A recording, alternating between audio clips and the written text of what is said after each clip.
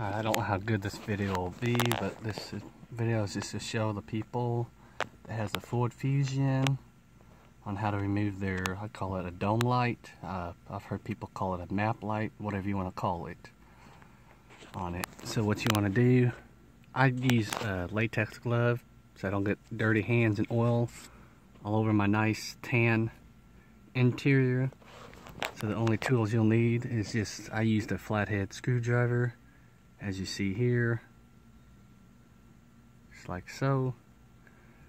And what you want to do, what I found best is, I went over here and you kind of see a little bit markings, it'll rub off. I started on this side here and kind of give it a light firm pull downwards. And I worked my way over here and gave it a light firm pull on it. And you want to be careful because this is plastic and you do not want to break the housing of it or the clips.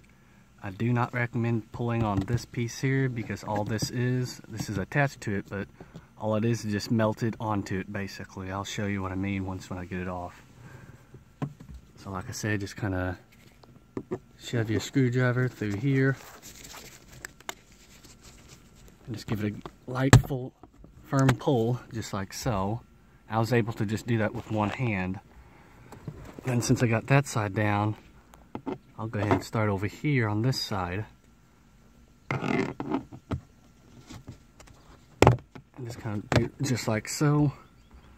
Then I'll take both my hands and kind of work my way back a little bit and give it a firm pull onto it, both my hands on it. I don't know if I can do it one-handed or not, but I did, like I said, both hands kind of pull downwards. Don't just rip it off.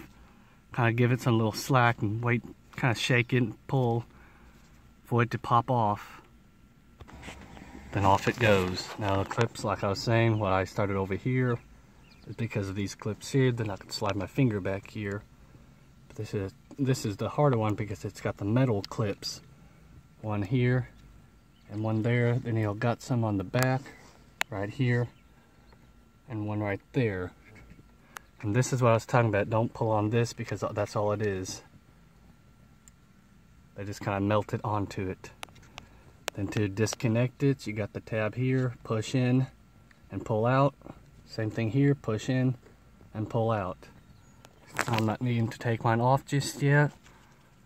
The reason why I'm showing this video, since I'm gonna take it apart, might as well help other people that's needing help with this. I'm planning on installing one of those steel plates where this will light up if the camera will focus.